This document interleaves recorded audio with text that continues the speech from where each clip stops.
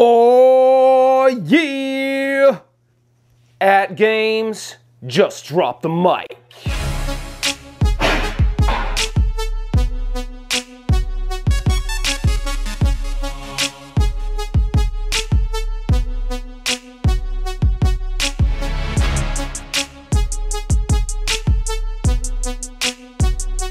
Alright guys, I don't know what to say. AtGames just keeps blowing it out of the park. So let's check it out real quick. New feature. It should be available when I publish this video on Wednesday morning, so check it out. So you're going to go over to settings, and under settings you're going to find this option now for Bluetooth client. And what this does is it allows the AtGames Legends Ultimate control panel to act as a Bluetooth controller to a RetroPi. Yup. So that mod I did, where I did the brute force mod and I put the T connections on, although that was innovative, it's not necessary anymore. And actually I talked to PK, the CEO, and he said, and I don't know if he was tooting my horn, but he said that when he saw that, that was his inspiration to get the team and challenge them to do this. So that is really cool. Talk about a company listening to the people, modding it and playing with it. Out of control, never seen this before. It's totally crazy. So anyways, how you work this is you go to the Bluetooth client section, you go to Bluetooth client, and then what you're gonna do is you're gonna connect this as a client. So before you do this, you're gonna need to connect a RetroPi to the HDMI connection of your actual AtGames control panel. You can put it in any of the available HDMI connections. So you're gonna put it in HDMI connection, and you're probably gonna wanna put a keyboard or another controller on it just so you can do the basic level configuration. But basically what happens is once you have that up and running, you go here and you say apply Bluetooth client, bam. So now you're gonna see it's gonna be discoverable by my Pi for the next about 190 seconds, I think it is. So I'm gonna go over and I'm gonna switch on my Pi, and then I'm gonna see if I can discover this as a Bluetooth controller. Okay, so you're gonna go over to the front panel here and you're gonna plug in your Pi. I plug mine into the right HDMI port. The button here is gonna select the HDMI input. Remember, the red light is for the right port and the green light is for the left port. All right, so now we're over at the HDMI input for the Raspberry Pi. So we're gonna go over, we only have like 2 minutes to do this. So we're gonna go over to RetroPi options. We're gonna go over to Bluetooth, and depending on the build you have of RetroPi, it might look slightly different. So I'm gonna say register and connect Bluetooth devices. Now the Bluetooth device I'm searching for is the actual control panel on the Legends Ultimate Arcade. So we'll wait for this to come up. Okay, so you're looking for something that says rock chip. Okay to that. I'm gonna say okay to this. Once that's complete, it says the device is registered. I'm gonna hit okay, and then I'm gonna go to cancel.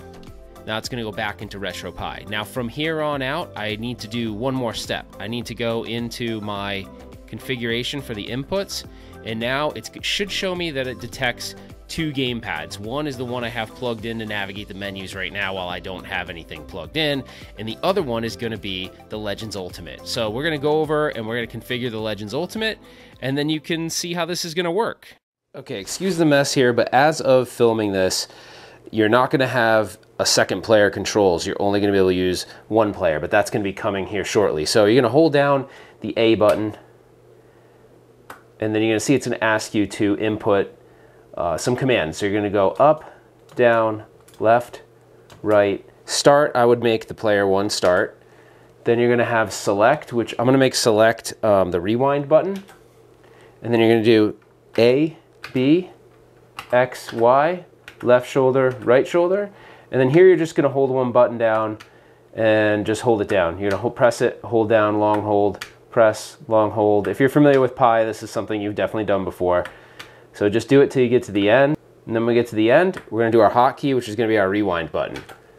At this point, we're just gonna hit A, and we are actually good to go. We should be able to control the menu system. Press B for back, press B for back, and now we're controlling the menu system with the arcade controls. So we can go in and really do whatever we want at this point. I'm gonna go back to my desk and we'll take it from there, but I'll show you this thing working. Okay, so we're back in front of the arcade cabinet. Now, I'm gonna make this pretty quick. You're probably wondering, where is my Pi? The Pi is actually mounted underneath here. I put some Velcro on it, stuck it in there, and then ran the wires for power and HDMI right here to the top. So super simple. You can simply put the Pi on the side, on a table, anywhere you want, as long as you can plug in a micro USB for power and your HDMI, you're good to go. And I would suggest plugging in a controller for the basic config before you set this up as your Bluetooth controller, and you should be, if you're fairly comfortable with Pis, this should be pretty easy. So after you're here, you know, like any Pi image, you can put whatever games you want on it. I've got Super Nintendo, Mega Drive, 32X, PlayStation, things I like to play.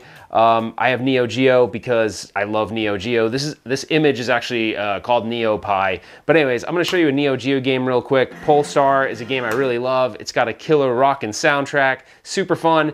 This Pi image I really like. Some people may not be big fans of because it has gigantic bezels that eat up a lot of your screen, but I like it because they made the bezels look like real arcade bezels, like the plexiglass looks worn and everything and scratched. It's really cool, but some people may not like that.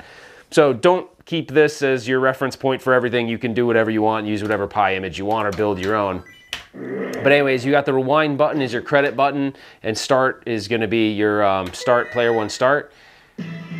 And yeah, if you've never checked out this game, definitely check it out. My buddy Scarlet Sprites has a really cool channel where he focuses a lot on Neo Geo, and he actually, I think he bought the CD soundtrack to this game. The soundtrack to this game is totally awesome. So if you've never checked it out, definitely do so. All right, guys, it is final thoughts time. So what did you think of this? I personally am pretty damn stoked about this. So imagine within like a month of the product being available, they've done all these updates, and you know, the local streaming thing was cool, although it had a little bit of a hiccup, but now you can hook up your own Pi to it. I mean, guys, this is pretty freaking amazing, and they're listening to the community. I mean, it has almost become the end-all be-all budget multicade. I mean, it doesn't almost, it has. So I mean, how crazy is that? And we're only a month in. Like, what else could they possibly do? So I mean, you gotta kind of hand it to them. I mean, yes, I personally was affected by something, but I'm not gonna let that hiccup, even though it kind of stunk, but I'm not gonna let that tarnish everything, because they keep showing that they're willing to help and that they're willing to improve the product. This is a different AtGames as far as this product is concerned. So don't let the past dictate the future, because they're doing a lot of amazing things. So I love the fact that they did this mod. The other thing that I'm really excited about is, I don't know if it's going to be out yet when I show this video, because I'm going back east to visit my family, but for Thanksgiving. But they do have a 2-player support option for ArcadeNet, so I can play another player somewhere else in the country. So I actually played Glenn from Glenn's Retro Show today in Metal Slug. Well, not played him, but played with him. So we did like a co-op Metal Slug. It was really, really fun.